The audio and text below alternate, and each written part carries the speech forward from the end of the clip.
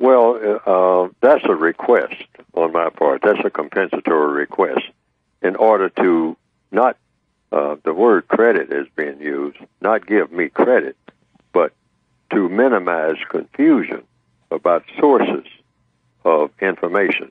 There's a scientific reason for this, and that is if everybody gives their sources of what they're saying, if they're repeating something that somebody else said that's not generally known, then it's kind of in line with compensatory counter-racist logic to say what the source is in order to achieve what? Not give a person credit or to discredit another person, but for clarity and to minimize what? Confusion. Mm-hmm. Why?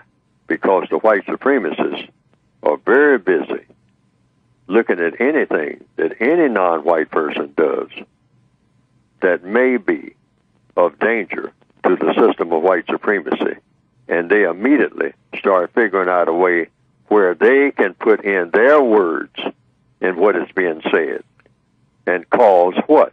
Confusion. Like they did with Mr. Kaepernick. Yes, that's exactly what I'm talking about. I mean, he'll be saying one thing, and the white supremacists, I mean, there are a lot of black people who have their remarks about it, but then there are white supremacists, they will join that crowd, and they will go on the internet and all like that, or go on speaking circuits and whatnot, and they will put in what they have to say. And sometimes they will pretend even to be a black person, speaking, yes. In behalf of black people.